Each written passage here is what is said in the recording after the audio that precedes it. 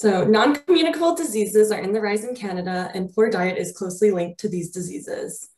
Recently, government authorities have identified the food environment as a priority area for action due to its role in shaping population intakes. Packaged, processed, and foods consumed away from home are typically of lower nutritional quality and make up over 2/3 of Canadians' diet. Health Canada has proposed nutrition policies which are guided by threshold amounts of sugar, saturated fats, and sodium. The World Health Organization has urged governments to use nutrient profiling models, which rank foods according to their nutritional composition. Various countries already have established policies for regulation of marketing to children in front of package labeling guided by nutrient profiling models. The objective of this research was to apply 3 nutrient profiling models used internationally: the UK Ofcom model, the FSAN's nutrient profiling scoring criterion, and the French Nutri-Score system to evaluate Canadians' level of adherence of the food and beverages consumed to these nutrient profiling criteria. The 24-hour dietary recalls from the cross-sectional 2004 Canadian Community Health Survey Nutrition was used to create dietary scores for each respondent based on the criteria for each nutrient profiling model. Overall, each nutrient profiling model showed similar results, with the dietary quality of Canadians tending to be in the middle range for healthfulness. These results are similar to studies conducted in European countries that use nutrient profiling systems for nutrition-related health policies. For example, my research found that the average score for Canadians using the Nutri-Score model is 6.7, while studies in the European context found the average score to be 6.0. In the Nutri-Score model, a lower score indicates a better nutritional profile, and scores range from -15, which is healthiest, to 40, which is most healthful. Which is least healthful. In summary, findings of this research highlight the importance of focusing on nutrient profiling in policies to improve the healthfulness of dietary intakes. Findings of this project and our validation work may inform nutrition policies in the area of restriction of marketing to children and front of package nutrition labeling. Thank you. Okay, thank you. So we'll open the judges' questions with Umit. Okay, thanks very much, Adelia.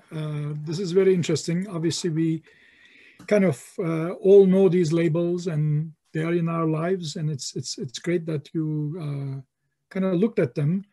My question is, when you look at the, especially from the study that you have undertaken and moving to a kind of a policy end, there are a couple of pieces, at least in my mind, they seem to be missing.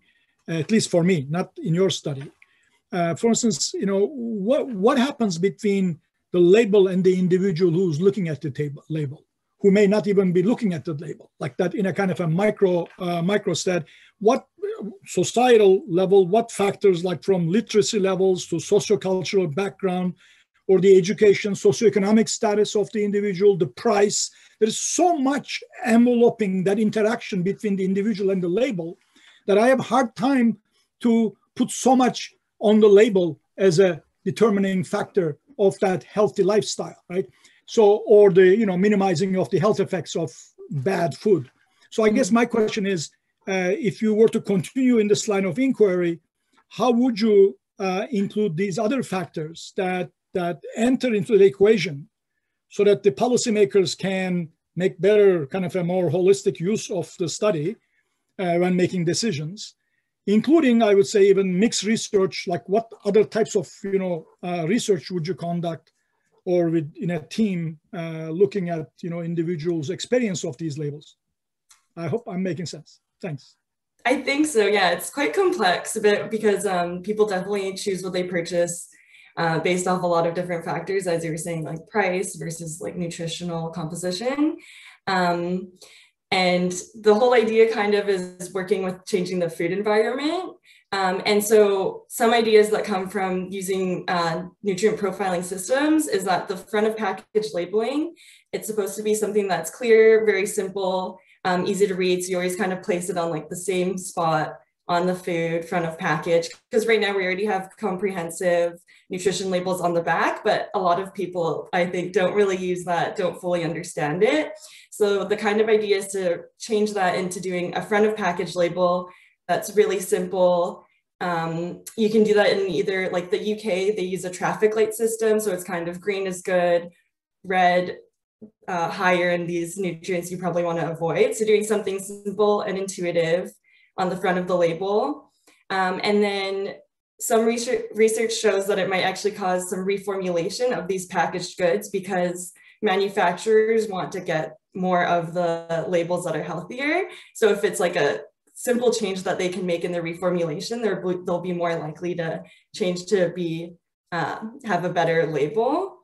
And yeah, it's just supposed to be something quick that people can look at and say like, oh, I'm looking between, you know, two different varieties of the same kind of product, like either different brands or different flavors, and they can quickly see that like one is healthier than the other. So that would be another way. And then, as I was saying before, also it kind of relates to restriction of marketing to children. So if you're not able to advertise, less likely that so many kids will consume those kind of foods if they're not seeing the advertisements for them. So I don't know if that kind of answers your question a little bit. Okay, Tammy? Hi, thank you. So Umit took my question. So what I'm going to do is make a harder question for you. Not entirely fair, so I'll offer that context. So I think what your study does really well is trying to look at which nutritional profiling model best characterizes the nutrition that really matters for health and mortality, right?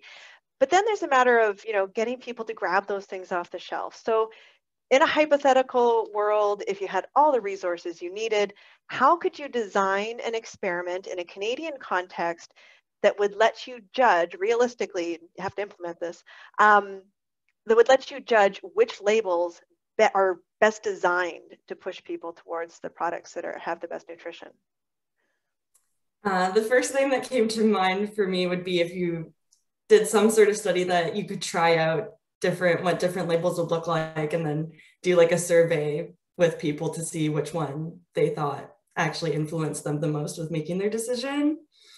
Yeah, it's a bit tricky, but like, yeah, I think about like 46% of Canadians' dietary intake or energy levels come from packaged foods. So I think ideally you would want some sort of thing, maybe even in like grocery stores, of kind of leading people more towards fresh foods. So this is really, yeah, just focusing on the packaged foods. But yeah, I think if, like, to answer your question, as I was saying, just trying to try out different labels and see which has the biggest effect, or yeah, just a survey, I guess. It is a tough question because we know that for any social science kind of experiment, bringing these things into the real world can be much, much more challenging. So thank you. Thank you. Okay, Claudia? Hi, thanks. Really interesting study. Having a little bit of insight into working with those data. Also appreciate the challenge of using those nutritional data. So, so good on you. I guess my question kind of continues on with the other two in terms, or perhaps builds on Umit's around issues of equity. So, you know, there is the issue of literacy and you know, to be able, different groups to be able to you know, appreciate the information and use it. But what about just the sheer question of access to good food? So, I mean, how would you envision, either from a policy perspective or further study, to be able to link what you're doing on the nutritional labeling front with the bigger issue of, okay, great that it has its label, but does that better product exist in a grocery store, you know, equitably or equally across all populations, or are some disadvantaged? So how would you foresee perhaps addressing that question? Yeah, that's a tricky question. So just to kind of clarify, so you're kind of saying like, how would this kind of be more broad and be able to influence people of all socioeconomic statuses, or? Well, yeah, like how do you, you know, so from a policy perspective, you know, folks are going to come at this from multiple. So the end goal is you want to have Canadians have, you know, consume the best food, right? And part of that is, you know, giving them information about the choices that they make, but also it's sheer access to food.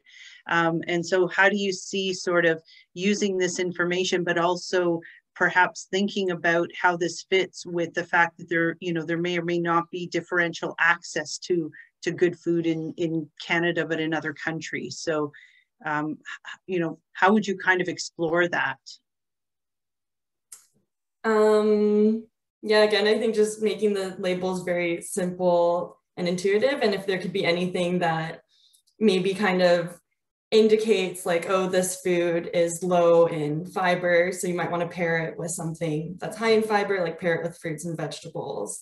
Or this food is, lower in calcium, so try and pair it with like a dairy food or something that's higher in calcium. So if there was some sort of kind of labeling that kind of connected foods and help someone make a more like balanced meal might help, because then if, you're in an area that you're eating mostly more processed foods, maybe it will kind of trigger people to think like, okay, how can I get, more fruits in with my like oatmeal, and then try and go for like canned or frozen fruit, something that way.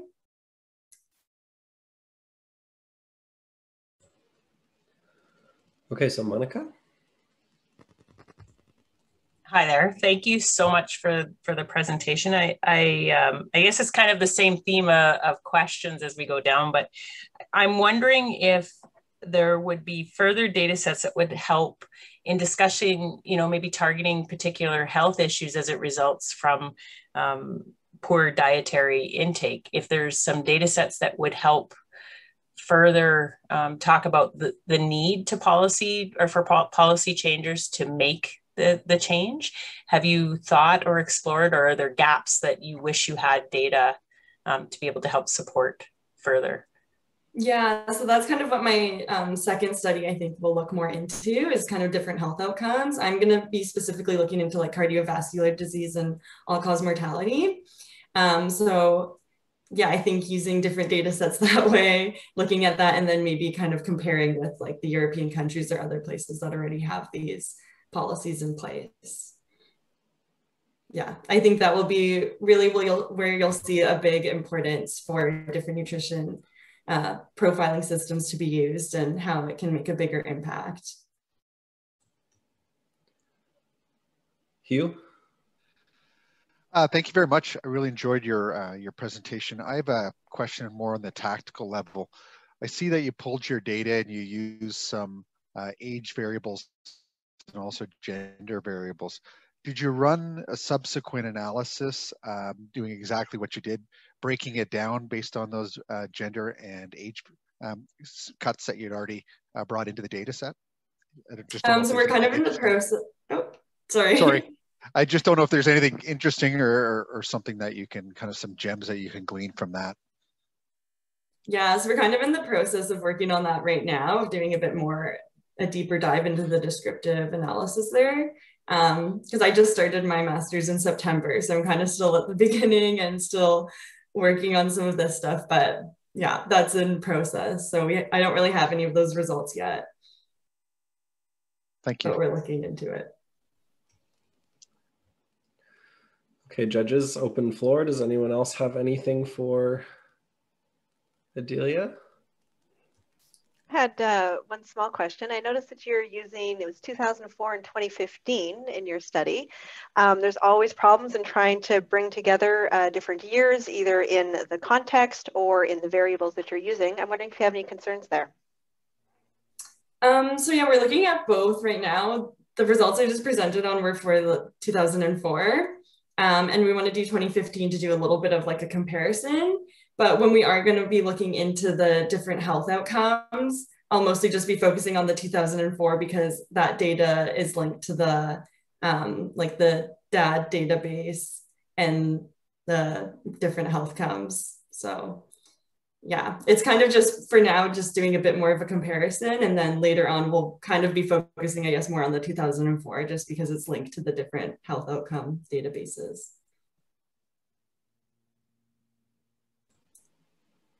Anyone else from the judge group? Claudia, you're looking unmuted. Do you have anything? No. Well, I do one. So you've taken on a really difficult database, like having a bit of insight. Congratulations. This is that kind of analysis and that kind of data where the final result looks like it was really easy, but I appreciate how difficult that was because, and so to the next, again, in the spirit of building capacity, sharing what you learn about the data, what would be 1 or 2 lessons or words of advice you would give to a researcher like yourself who want to use this data moving forward? Yeah, it is a really big data set, and we had to do quite a bit of work with it, even just with linking it to the different nutrient profiling systems. And because, yeah, we didn't have access to all the ingredients of different foods that were consumed. So we kind of had to do a little bit of like, that's why we did like a minimum, maximum, average, because we were kind of guessing a little bit with that. So yeah, definitely kind of a difficult data set to work with. And there were some gaps that we had to fill in, which is where I think like a lot of like my background in dietetics really helped. Just because I think there were some food items that didn't have all the like carbohydrate amounts or different nutrient amounts. We kind of had to like look that out and kind of find a way to fill those blanks in. So definitely, I think if you want to work with this, I think a background in nutrition and dietetics is definitely helpful. And because it's all on 24-hour food recalls, which is kind of the best way to look at what people have been consuming, good to know kind of how that actually works and how people are likely to kind of underreport or overreport different aspects of it, and what kind of methods you can use to look to try and kind of get out the misreporting. So, well, congratulations, and I do hope you have a chance to share that knowledge with other users of the data. Thank you. I hope so too.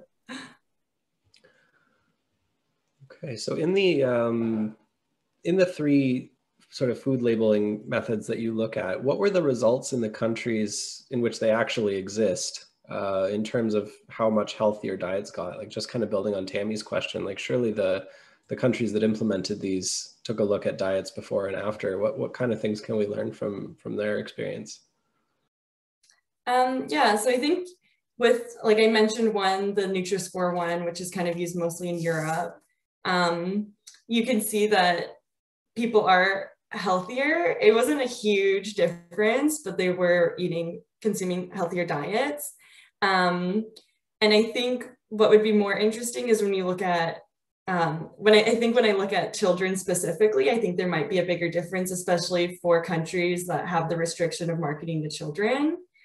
And I think Quebec right now is like a world leader for restricting the marketing to children. And so it would be cool if I could kind of see the difference between Quebec and Canada in the broader respect. But yeah, I think that's where like we'll see the biggest results. Okay, and then there's been some movement from the grocery chains here to do kind of some voluntary stuff, right? Like you have the regular one, and then you have the blue menu one. How would that sort of fit in the context of this regulation for these packages? I think, well, yeah, I haven't really looked into specifically what the criteria is for like the blue label or like the different health check marks kind of thing, but I imagine, I don't know, that they would just stay or kind of, I don't know, do whatever, and then just have to make sure that the front of packaging that is required by everyone is always like consistently in the same spot, easy to see and understand, and isn't like kind of interfered with by these other health check marks or different things. Okay, great.